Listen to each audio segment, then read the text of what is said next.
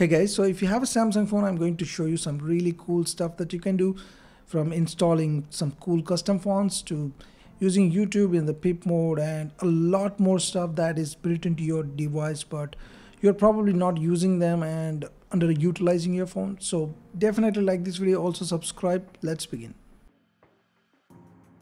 So one cool thing that you can do is watch YouTube videos in that mini player similar to the PIP mode. So all you have to do is just open YouTube and play some random video and open multitasking as usual and press and hold to get into this pop-up mode as you normally know. Now from the bottom corner, just drag it up just to resize it as per your liking, and as you can see, this has become a mini player. Now I can actually start playing this, and also I can sort of put it wherever I want to on the screen.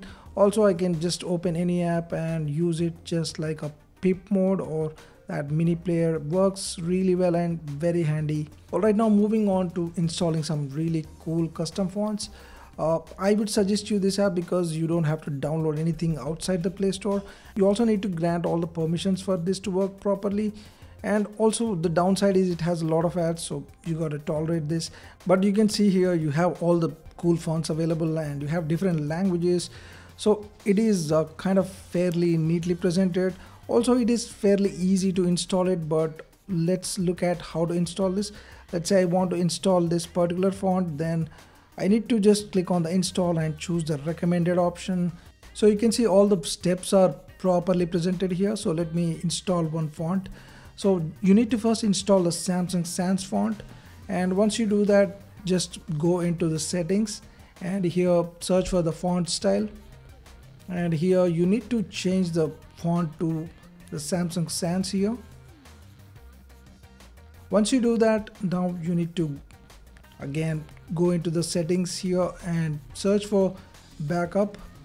You need to back up only the settings part as it is shown on the screen. And this is not Google backup, this is Samsung's cloud backup, guys. So I'm going to deselect all of these and just choose this settings option and take a backup here.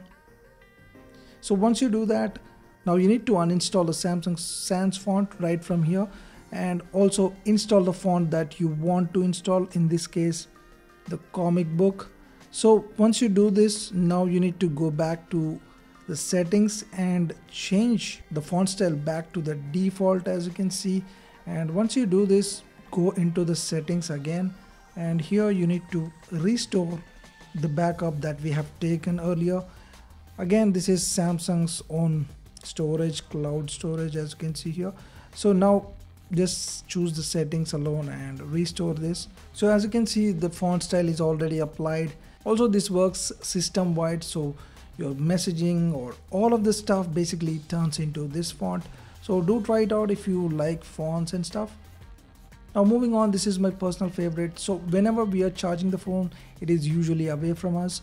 So reaching out to the phone for notifications, particularly when you are working on the laptop, can be irritating, or when you are required to enter some OTPs from mobile, it can be really annoying. So the little remedy that I personally use is just go into the settings and search for the Bixby routines.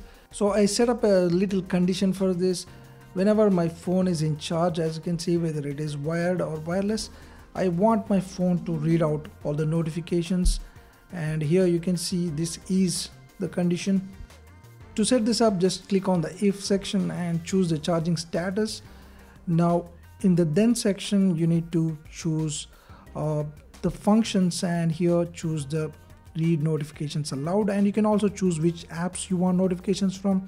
I personally chose just messages, and that's pretty much it. Do definitely give it a try. Now this one is a very quick tip. If you ever feel like your phone is slowing down, or if you want this to speed up a bit, then just click on the settings and search for the battery and device care, and click on the battery here. Again, click on the more battery settings. Here you will find something called enhanced processing. By default this is turned off and it sort of underclocks the processor. So if you want faster speeds in terms of app loading times, you can just turn this on, and it should sort of improve your performance. I mean, you should totally do this, like why not? Another little thing is sort of hidden in the default gallery app. This may be useful for students or productivity in general. So let's say I have captured a photo of some notes or a screenshot. Now let's say I don't know this language and I want to translate. You have this little I button, as you can see. When you click that, you can also extract and copy the text and paste it in your notes app, etc. Or you can also translate this, and it works fairly well, I would say. The fact that it works without installing any apps is something that comes in really handy. So do try it out. Also, similarly, if you ever come across any notes or anything that you don't understand, then you can simply open the camera app, and here in the more settings you'll find the Bixby Vision. This is obviously powered by the Bixby Vision, and you can simply point your camera at it and simply get the translation.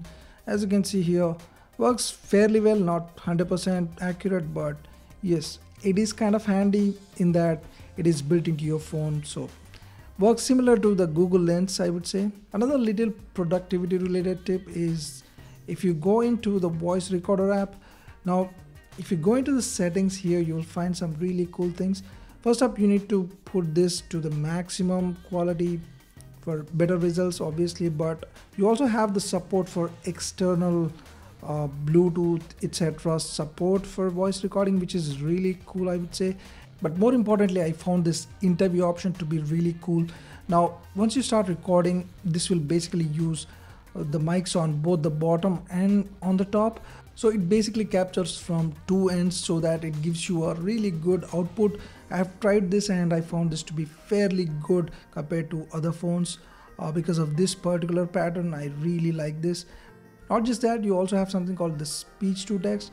I mean, you can sort of dictate a quick notes if you are in a hurry or so, but this is not 100% accurate again, but kind of handy, I would say. So these are some of the settings or the tips and tricks that I personally like. Not that I just want to present you with all the A to Z sort of tips and tricks that I may not even use. So anyway, that's been it, guys. If you found this video helpful, please like this video, also subscribe. Thanks for watching. I'll see you soon.